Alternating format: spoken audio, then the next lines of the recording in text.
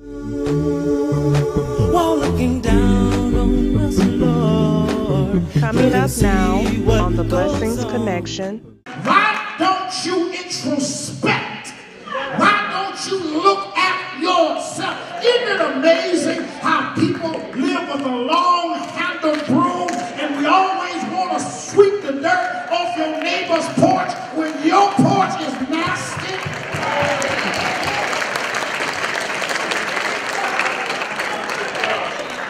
Trying to sweep my porch and your porch is dirty.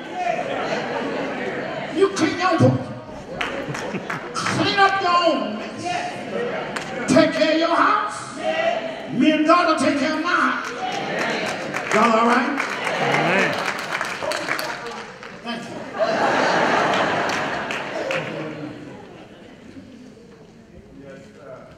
you. People can cause you to lose your focus. And I want to tell you because I love you. I'm not trying to be nasty. I'm not trying to be condescending. Some of you this morning are not as focused as you give yourself credit for.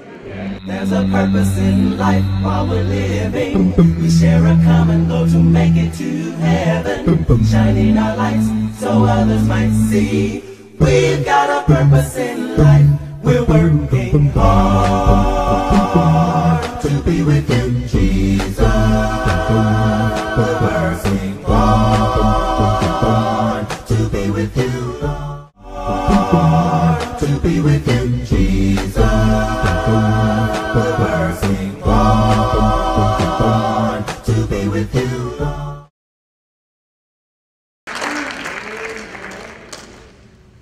That first besieging of Jerusalem in 605 took 28,000 Jews into captivity.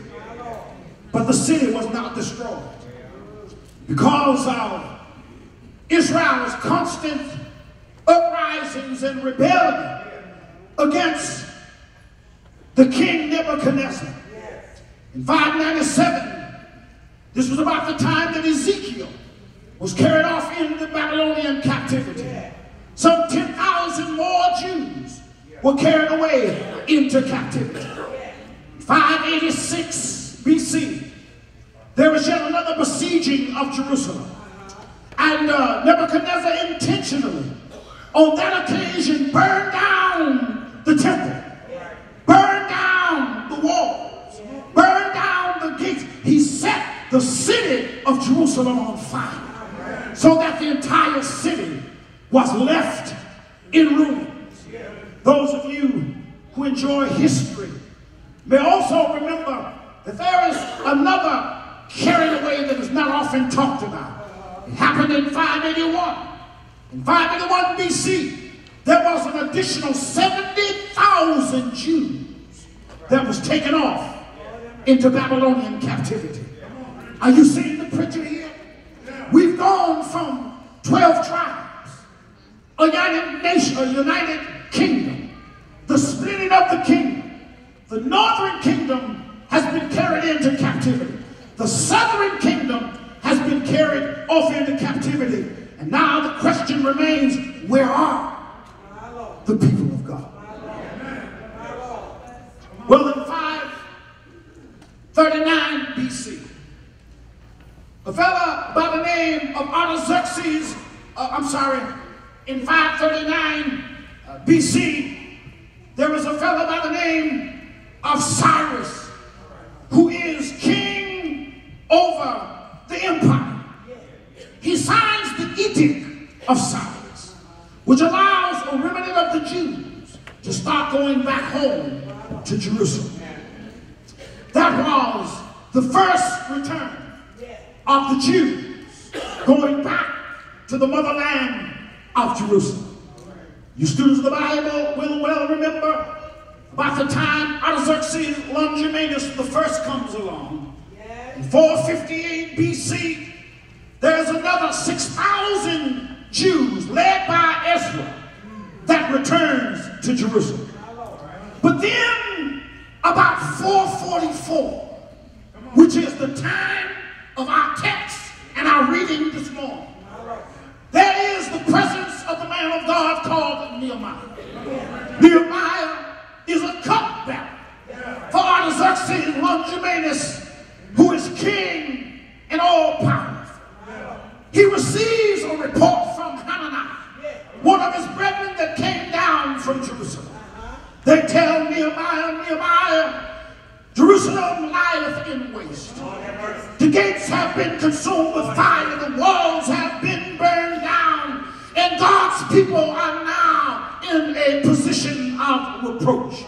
The Bible said that when Nehemiah received the report that his spirit was broken, that he broke down in tears when he thought about his homeland and the homeland of his fathers and the land where the sepulchres of his fathers lie, that the city lieth in waste. He must have thought about the time when he heard stories from the forefathers about the grandeur and the beauty of Jerusalem, the city of Abib, the city of Salem, the city of the king. He must have thought about the importance of the city of Jerusalem and how the Messiah would come on down through the bloodline and one day go forth from the city of Bethlehem in Judea.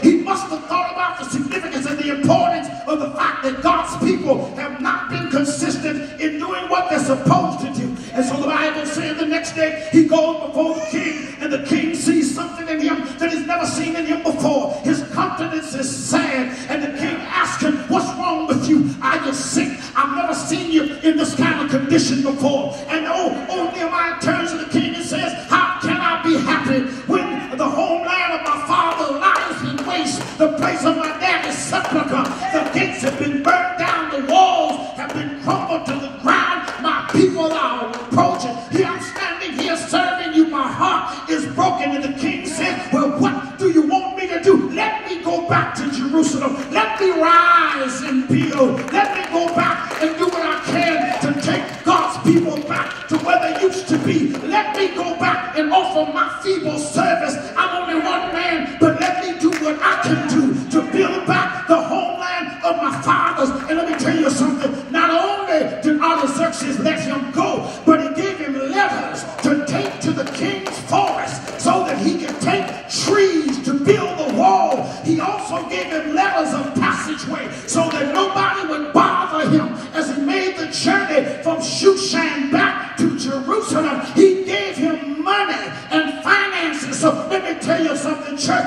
God can reach down in your life and use a heathen that don't even know God in the pardon of his sin to be a blessing to your life.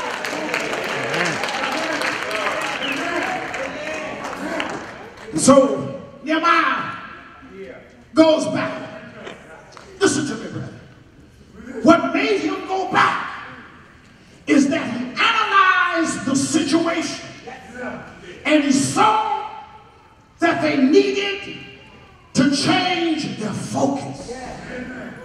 Brethren, sometimes your focus can become blurred without you realizing how blurred it is. It has nothing to do with whether you're a child of God or not. It has nothing to do with how much you love the Lord. It has nothing to do with whether you want to serve him or not. Let me tell you something. The challenges of life, the problems of life, the stress and the pressure of life, poke in them, can cause your focus to become distorted so that you're not focused on God as you've been in the past. And what you want to do is you want to be honest with yourself. Stop analyzing me. Analyze yourself. Stop putting me under a microscope. Put your own life under the microscope. Stop analyzing the elders. Analyze yourself. Stop scrutinizing, analyzing the preacher and the deacons and the Bible school teachers. Why don't you introspect? Why don't you look at yourself? Isn't it amazing how people live with a long-handled broom and we always want to sweep the dirt off your neighbor's porch when your porch is nasty?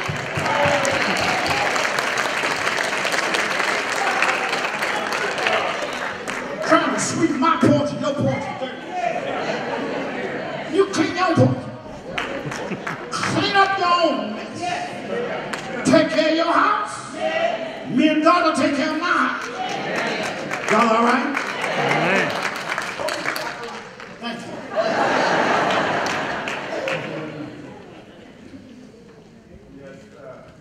People can cause you to lose your focus. And I want to tell you because I love you. I'm not trying to be nasty. I'm not trying to be condescending. Some of you this morning are not as focused as you give yourself credit for. All of the junk stuff and things of life can cause your God focus to become blurry and distorted. But I want to quickly tell you that without God, you're nothing.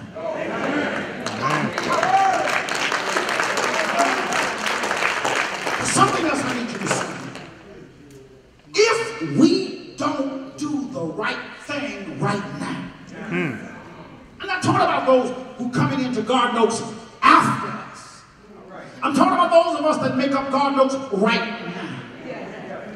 If we don't take care of our God business right now, we're going to affect the people that come behind us. See, don't you get the history lesson? I gave you hundreds of years of history this morning just to demonstrate the fact that if people don't do what they're supposed to do, the folk that come after them end up in exile.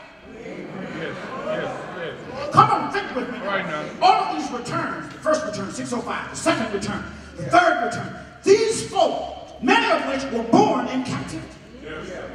They never knew what it was to worship God in spirit and in truth. They never knew what it was to hear the Torah or the law read into their hearing. They never knew what it was to worship God according to the old covenant. They were born in exile.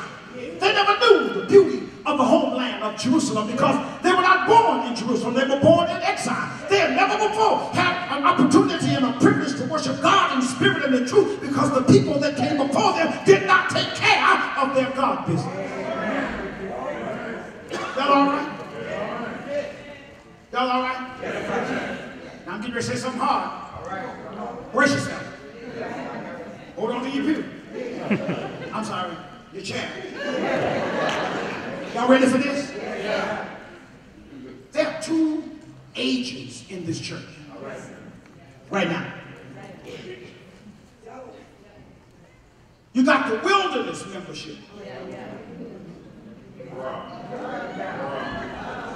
See, the wilderness membership are the folk that built this building. They was in the wilderness. But God was leading them by a pillar of fire. At night, the cloud spoke by day. Y'all ain't gonna say nothing. God saw to it that they had the wherewithal to get where they're going. Even though some of y'all didn't think you were getting where you're going, you didn't know that all the time God was putting sandals on your feet, fetching you water from a rock. And that when you ran into the Red Sea, that God was going to part so you could go over on dry land. You didn't know that. All right now. Then you ended up in the wilderness of pain, sin, wandering around, but God brought you through. Part of this church is made up of the wilderness church. But then you got a new generation sitting around here, they're the promised land church. Yes, sir. You ain't built nothing. You ain't struggled. You haven't fought for nothing. You just sit there every Sunday telling them what they ought to do, they ought not to do this, they ought not to do that, they ought somebody ought to do this, and they ought not to do that.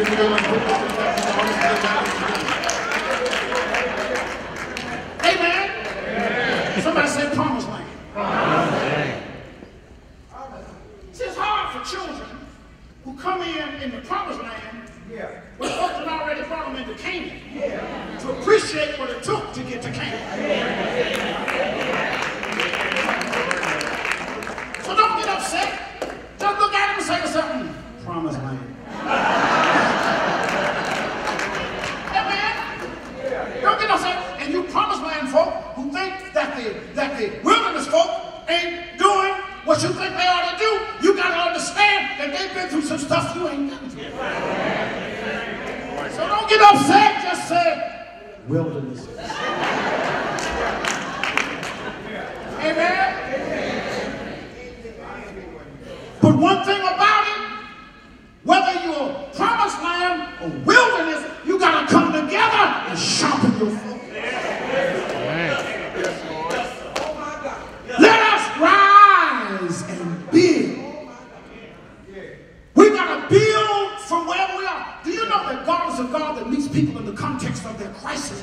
God will come and meet you where you are and take you to where he wants you to be. And what God has done for you in the past is a testimony of what he can do for you in the future. Amen. Don't you fool yourself into thinking that this church has met its pinnacle, it has reached its peak, it's reached its top, because we have a beautiful building and we have great ministries. Let me tell you something. What God has done in the past is just a little bit of testimony of what he can do in the future.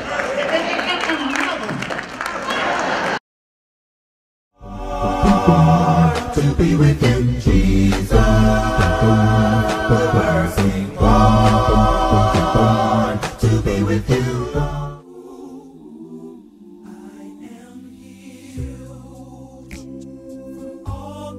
Every last Sunday of the month at 9 a.m., the ladies are getting together to study from the book A Messed Up Sisterhood by Laura Hubbard. If I think of you and you think of me, we'll all have met needs and we'll be okay. If I think of you and you think of me, we'll all have met needs and we'll be okay. We live in a world that says, what about me if I don't take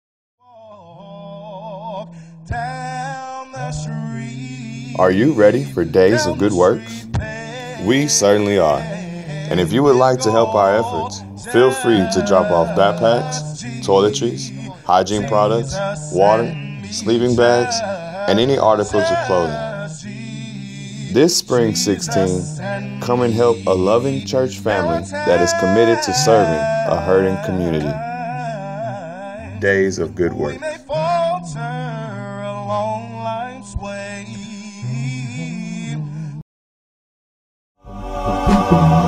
To be within Jesus, we're sing born to be with you. I'm on this point. I don't know. I'm not talking about y'all. I'm just talking about other congregations. I'm not talking about the one in New York. I'm not talking about the one in Houston. We're talking about some other congregations. I just get sick and tired and sick.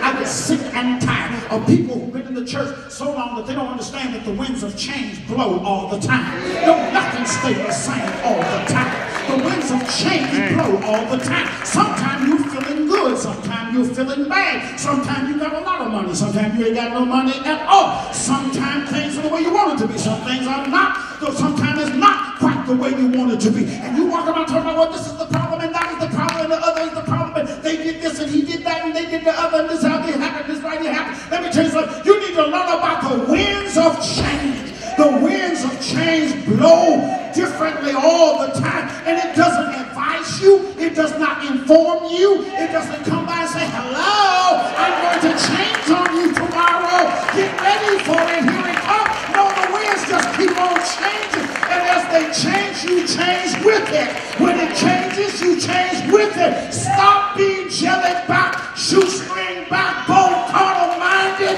like you don't know God. Hold on to God's hand, and whatever the wind blows, whichever way it blows, in your house, on your job, in the church, in your family, in your marriage, in your relationship, in your friendship, you hang in there.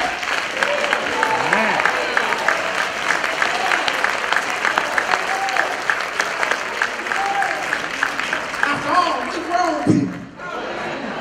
We're not cheering. Grown folk handle grown folk business. That's why we grown. You can't say amen, just say boom. Shout it out. Stop acting like shit. Amen. Oh, change. Welcome to life. Everything changed. I said everything changed. Everything. Some things don't change at your house.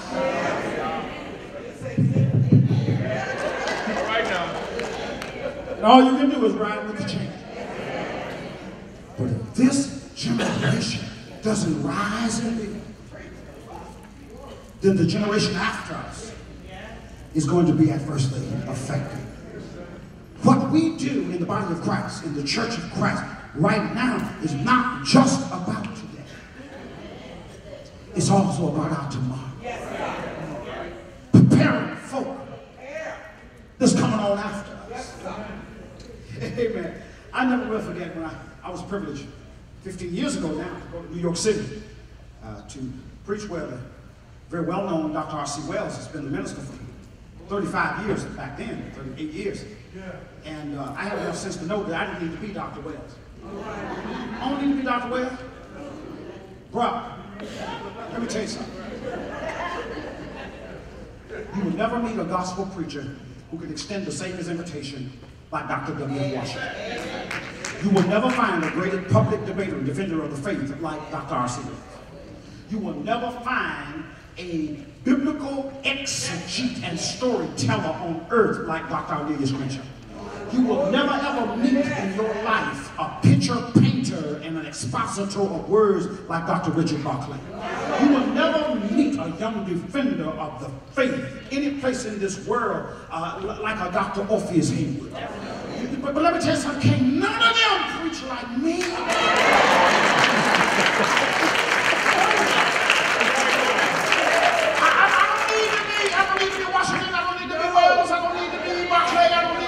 Because can't none of them beat Shabazz being Shabazz.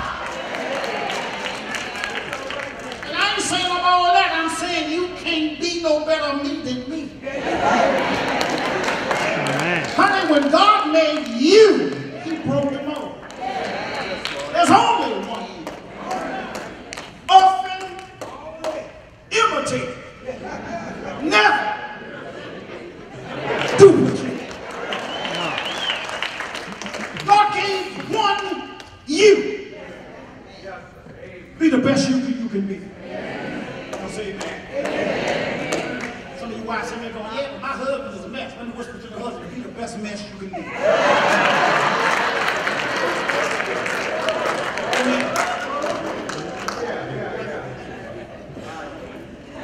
God's people have refused to come face to face with history that has been staring them in the face for many years. And then an Apostle Paul would turn around and say to us, for whatsoever things were written aforetime were written for our learning.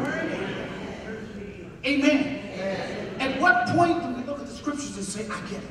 So listen, what you want to do is you want to sharpen your focus on God. Now I suggest to you that all things began with God. Now I suggest to you that all things go back to God. Can I suggest to you that if you are with God, you can never go wrong? If I did not suggest to you this morning that there is absolutely, positively, unequivocally nothing going on in your life that God cannot strengthen, that God cannot correct, that God cannot put on the right track, and I suggest to you that you are not smart enough to come up with a problem to which God does not have the answer, can I say to you that there are times when you will not be able to trace the hand of God, but you can always trust the heart of God, because God don't never make no mistake.